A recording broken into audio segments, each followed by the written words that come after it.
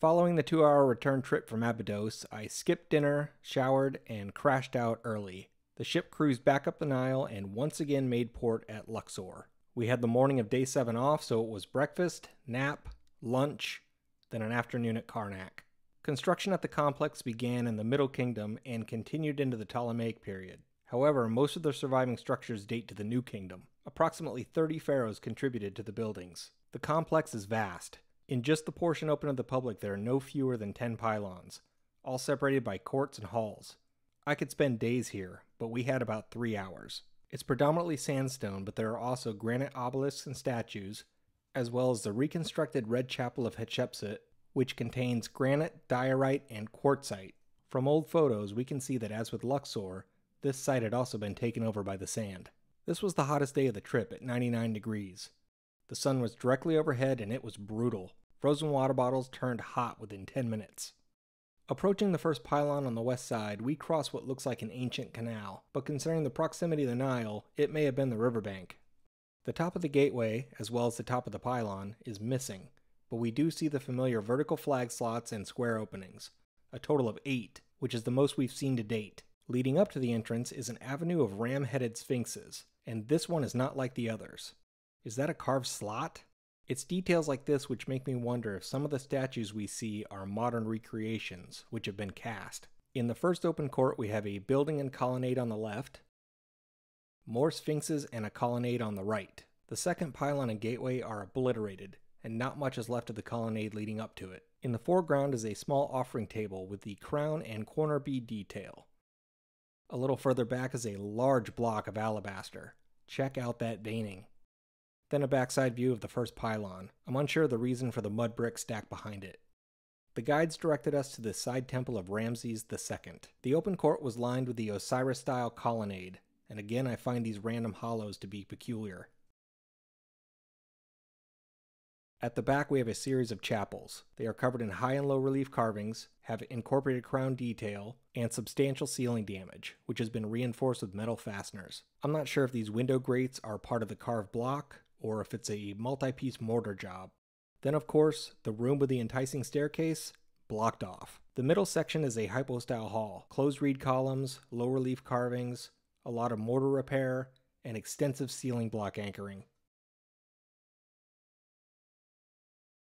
Back in the open court, we see that out of the 10 giant columns, only one remains standing among the other nubs. Here's a side exit, and then I'm not sure if this is part of the pylon or a separate structure, but it had 2 odd-shaped entrance points. The one in the middle turned to the right once inside and disappeared into the darkness. It wasn't blocked off, and there were no signs saying I couldn't go in there, but I didn't chance it. Passing through the second pylon, we enter into what is probably the most recognized aspect of Karnak, the hypostyle hall in the precinct of Amun-Ra.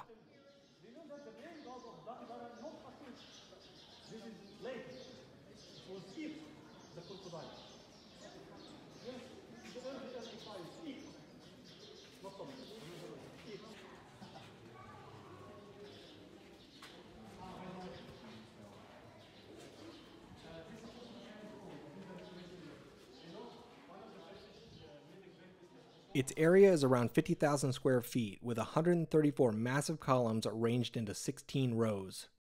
The 12 largest are 70 to 80 feet in height, with a diameter close to 10 feet. The remaining 122 are 30 to 35 feet in height. The extensive damage is from floodwaters. The sandstone absorbs the water, salt crystallizes in the pores, and it breaks up the stone, like leaving a can of soda in the freezer. All of the fill is limestone mortar, which is an attempt to halt further decay. Obligatory shot of the eroded polygonal floor. This is where we wandered through a hole in the wall and found ourselves on the side of the temple,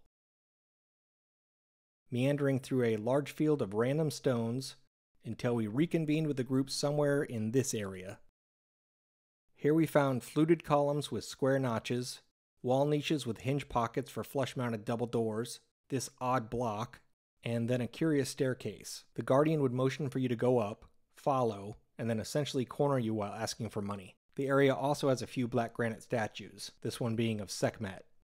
Fragments of obelisks can be found scattered throughout the complex, but these two stand between the third and fifth pylon. They are single-piece granite and have a crisp and deep row of low-relief hieroglyphs running down the center of each face. It appears that shallower inscriptions were being added to the empty space on either side, but that's just speculation on my part.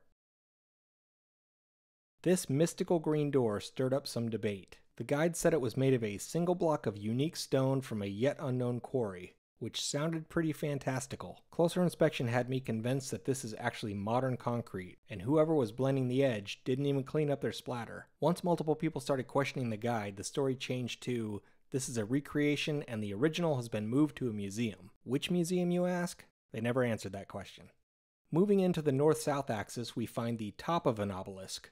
This is said to ring like a bell when struck, but it's roped off and a guardian was on watch, so we never got the opportunity to test the claim. The area opens up to the sacred lake, which I believe is man-made. The perimeter wall is made from blocks, and it has multiple staircases leading down to the water. Old photos show that it was filled in with sand over time, unless the squared walls are modern beautification for tourism. This is a stone sculpture of a scarab, and a better picture of it from the internet.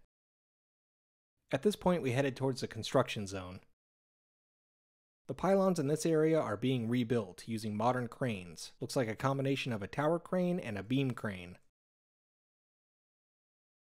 Past this large pylon is the Avenue of Sphinxes, which connects to Luxor Temple. A big pile of debris was being burned, and then I guess it was selfie time. This pylon is partially rebuilt, retains the corner bead detail, and is riddled with square notches. There's part of a standing figure on the right and 3 colossi on the left. This one is especially interesting. As we got closer, something about the pedestal caught my eye. What is up with this? A polygonal stone plug, partial anyway, and voids in the stone. Was someone just digging into this statue? It doesn't look like a modern cast. Based on the carvings, the plug isn't even the original stone, just somewhat shaped to fit. This is the set of legs on the right, single piece granite and high quality carving. As we make our way back to the east-west axis, we pass another wall niche with inset double doors. I really wish some of these doors remained. A section of smaller columns built from multiple blocks per course instead of the usual layered slice construction, then holes and a recess cut into wall block for what I assume would be a sliding door lock. Heading deeper on the main axis, we find another chapel with an offering table and a curious staircase. It's small, kinda goes nowhere, but it's part of the larger stone, which is impressive. I don't really know where we are at this point, but it's in this general vicinity. Behind this chapel is another open court, and then the Temple of Tutmosis III. On the way there was a spare parts bin with column chunks and a stone wheel. The exterior is quite weathered, while the interior has retained a surprising amount of pigment. The back half of this temple is pretty ruinous, with small sections of columns still standing and blocks haphazardly strewn about. This block with half columns carved into the face was pretty interesting. And this is where I fell off the map. Our entire group had turned around, but how could I resist a wooden ramp, no blockade, and no guardians? This is a pretty isolated area, but the ramp led to a set of stairs, more ruins, and this thing. It kinda looks like the guardians have been building the kids' playset during lunch break. If this is actually an ancient structure, I'd love to know what it is. The gravel path weaved to the right, past a mud brick wall on the left, towards a small colonnade, and what was probably once the easternmost pylon. I could have pressed on, but I was getting that odd feeling of possibly ending up hogtied in a van, so I pulled a 180 and double timed it back. On our way out and back to the bus, as one of the few stragglers, I got a few more pictures of the standing obelisk as well as the large alabaster block.